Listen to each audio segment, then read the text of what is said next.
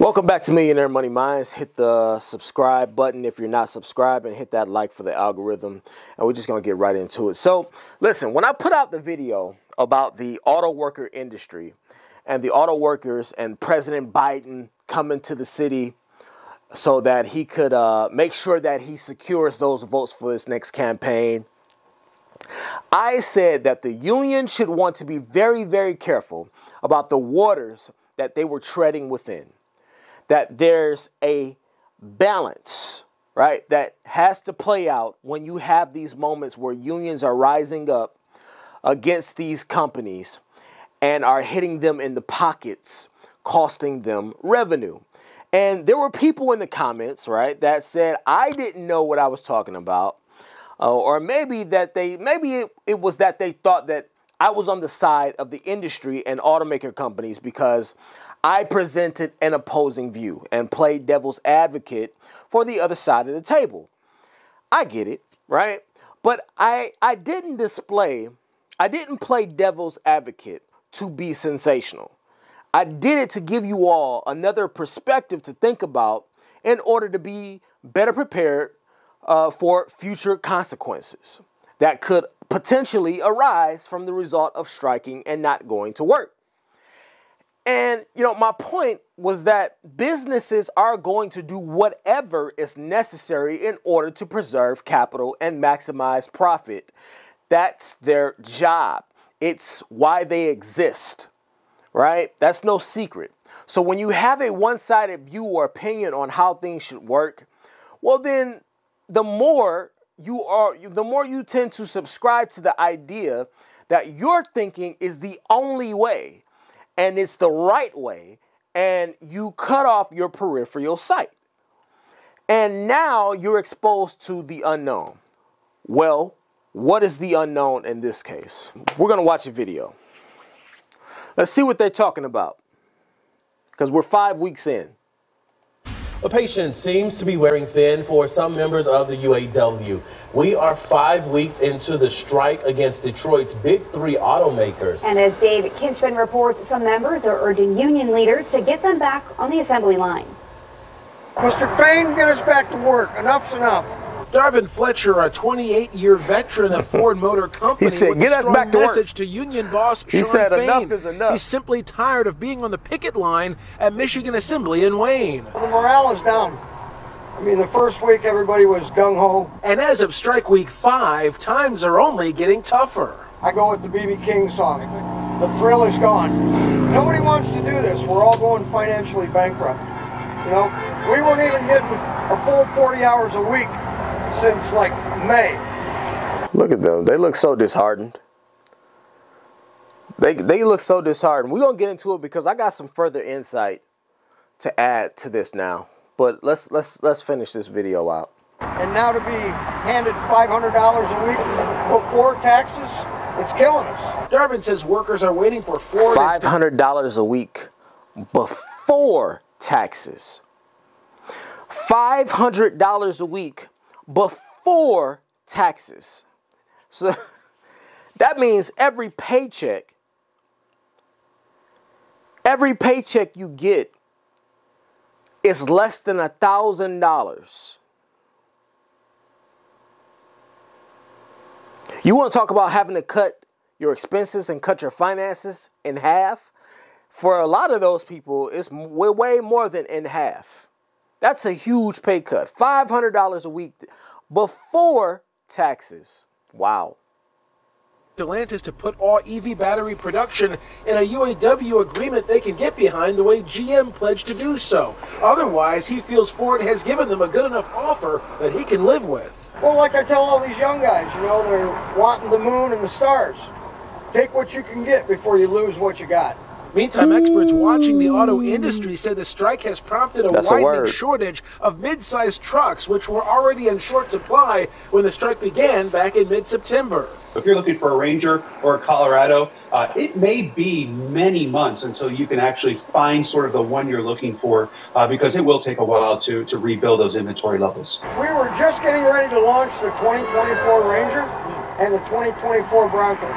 The 2024 Ranger is sold out for a year. and now it's sitting there empty. And that was Fox's Dave Kitchen reporting. UAW President Shawn Fain has said they won't back down from their demands from Detroit's Big Three. The strike has cost the automotive industry more than $7.5 billion. Wow. More than $7.5 billion.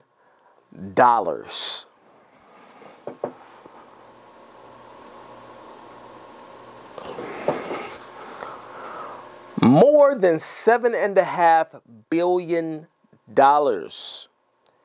You cannot be an owner and take that lightly. So not only are companies beginning to lay off workers entirely, right, due to a shortage of staff and production, but you also have the fact that there was only about $825 million in the UAW strike fund.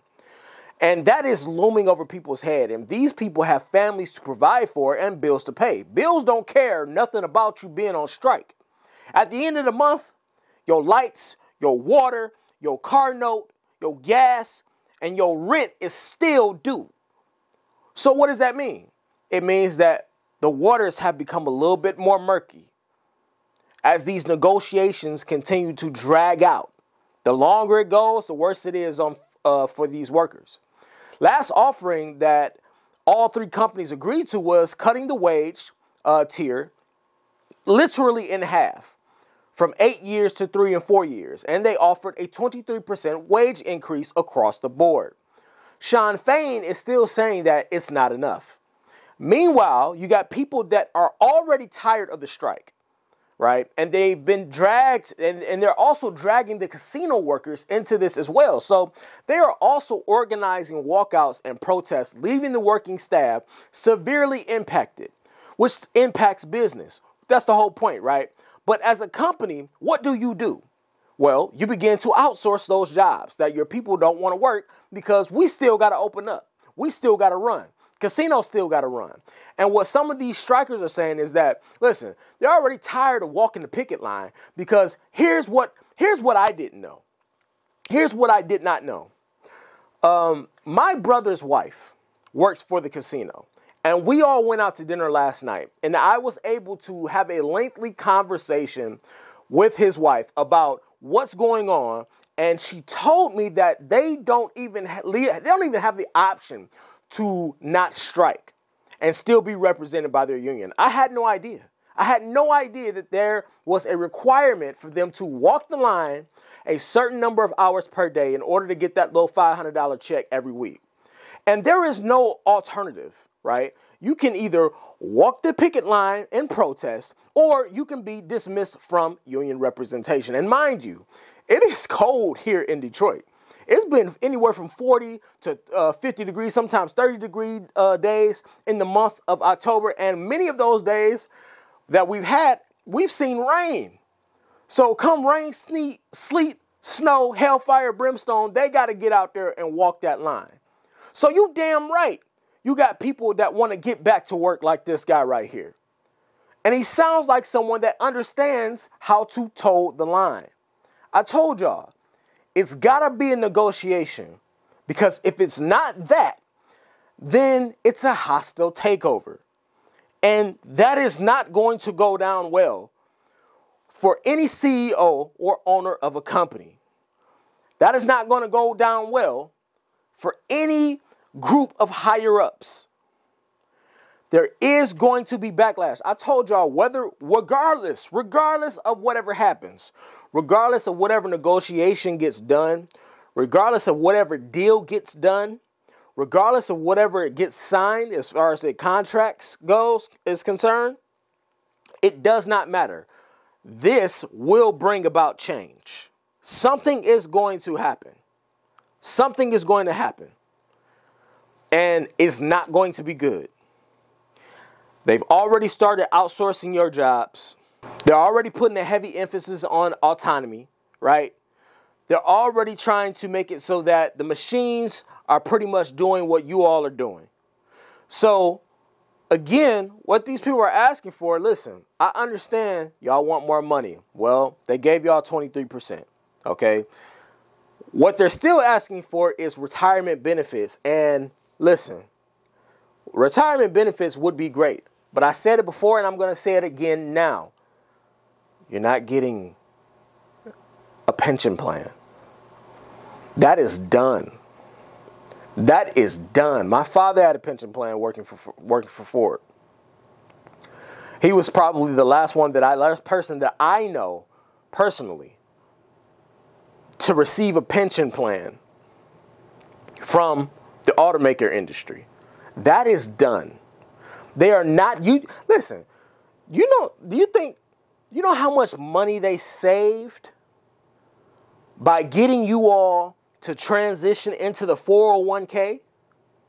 Do you know how much money they saved by getting you all to fund your own retirement plans? That was the goal for the 401k. You got to remember, they were getting to a point to where they could not afford these pension plans because you have more and more people working. People are trying to live longer. We're finding ways as a society to try and make people live longer. So now you're paying out more money for longer periods of time. They had to come up with a way to get rid of the pension plan because it was going to kill their business. That is what happened. And that is when somebody was like, all right, how about we have our workers fund their own retirement plan? And we just contribute a little bit. We just throw in a little bit off the top. And that's what's happening. And I said this before and I said it again too. A lot of companies are starting to take away and halt their 401k plans. So who knows how much longer 401ks will be around with the company match. That's why if you have that available to you, you need to be taking advantage of it. You need to be taking full advantage of that company match. You don't know when it could be here today, gone tomorrow. But this situation is only going to get worse. The longer this drags out, the worse it gets for the auto workers. $500 a week to handle bills, to handle everything that comes along with some of the way that these people live, is going to absolutely crush them. Like he said, you heard him, it's bankrupting them. It's bankrupting them. People are going to have to dip into their savings.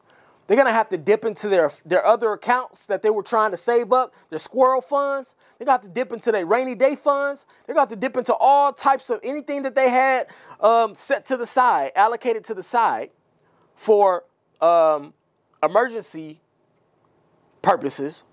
They're going to have to start relying on that now because $500 a month, some of that, $500 a week. Some of y'all car notes is $700 a month, right? Some of y'all car notes is $700 a month. That's just a car note. Not to mention gas and lights, which is going up now because it's getting colder, so people are turning on their heat.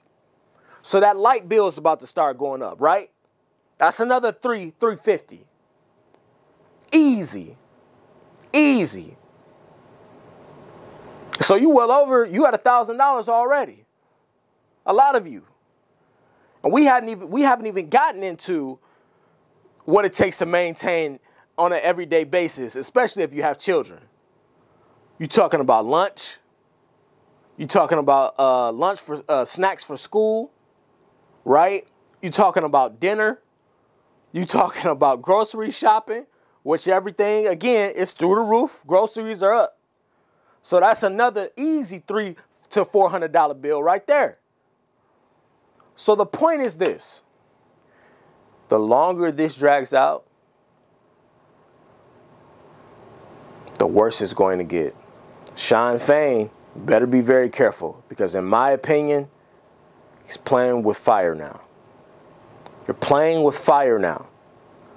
And like I said, no matter the outcome, there will be change. You may get what you want. You may even get close to what you want. You may get what you want or you may get close to what you want, right? But after that, there is going to be changes are coming. I promise you that. Stay tuned. Yeah.